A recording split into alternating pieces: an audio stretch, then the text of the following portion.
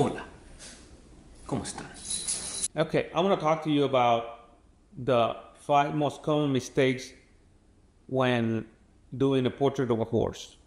Well, number 1 is reference, observation, and composition. It's okay. There's so many good pictures here.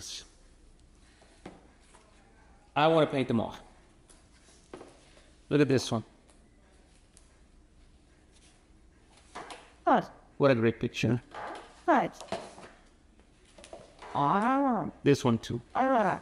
These are all obviously great photographers, and they do an amazing job at capturing the horse and all its glory.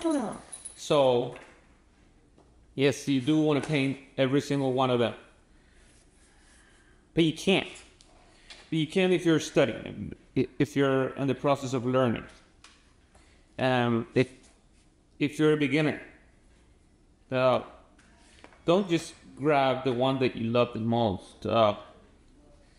Pick one that is going to teach you something. Pick one that is good, high quality, either with good lighting. Evaluate the picture that you have that you love the most of your host. Does it have good lighting? Does it have lights and shadow? Does it have a whole range of values? Sometimes one of the issues is that we tend to rely too much on our imagination. Now, don't get me wrong.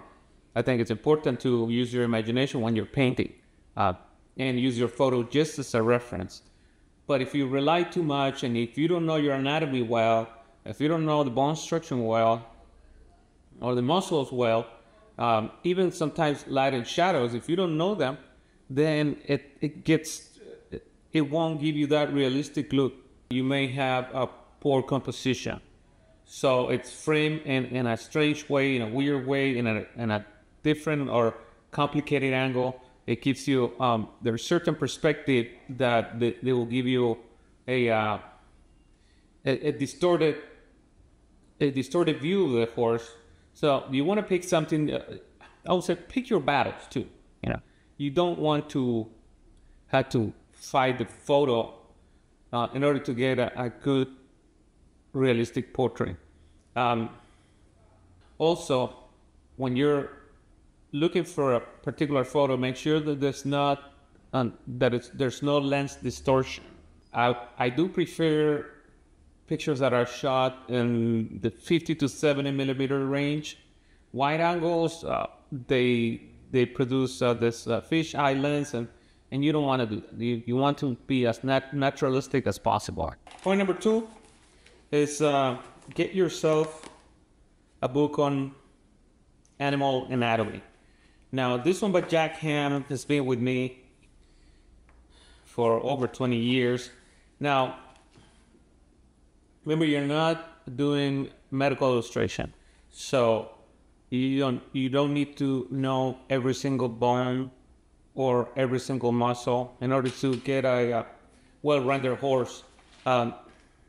Jack Ham does a very good job at defining what's important on the anatomy. Where the muscles go, the bones. He does comparisons with other animals. I find this book very useful. It also shows the angles of the head and the shapes and the lines that you need to follow. So grab a sketch pad and do some quick studies. Look at the proportions. That's also very important of the horse. That make sure that you get the right size of the eye compared to the nose, compared to the ears. All that will make it more realistic. Learn the skeleton, learn the muscles, the main muscles, and how they change with light. I think that's important too. The next point is I'm going to explain value and light. So make sure that if you can see how the light changes on Max's face, depending on the angle of the light, what you're trying to do is you want to get an area with light and an area in shadow. I see a lot of artists that use photos that they have flat light, either with a flash or natural light. On a cloudy day, that is very flat. And so all those peaks and valleys that the face could have are not addressed. And you can't see them because the light is completely flat. So that is very important. Find one that has very defined lights and shadows. Remember, you're using this photograph to learn how to paint. Once you start acquiring more skills, then you can play with light. You can use different sources of light. You can change the colors of the light and the temperatures. But for now, as a starting point, have a very well-defined light and shadow. Let's move on to color. So now, an inaccurate color selection is when you choose a palette that is overly saturated or has colors that they look artificial.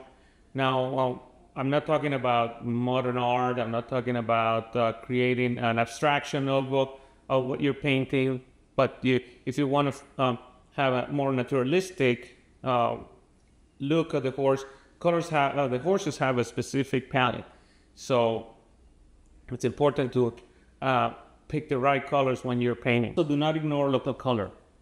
The underlying color of an object, which is unaffected by light, is crucial for accuracy. The final point is it's about details and texture. If you put too much emphasis on details and you paint every single hair strand and every eyelash, you will distract from the overall form and you create a busy look. At the same time, if you make it too cartoony, then you lose that quality of a well-rendered artwork. It's important to put details what is needed. For example, in the eyes, it's very important, so you can give that life.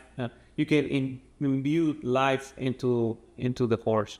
The nostrils also are important. The ears are important to put details. The coat of the horse has a different texture, so depending on the breed, you approach it differently. You're using different brush strokes, breaking the pattern, so the coat doesn't look monotonous, and follow the form of the horse, and that way you break it into pieces and use confident brush strokes. Finally, work in capturing the personality of the horse. Work on the eye and give life to the eye, which is critical to convey emotion. Well, that's it. Those are the most common mistakes when painting a horse.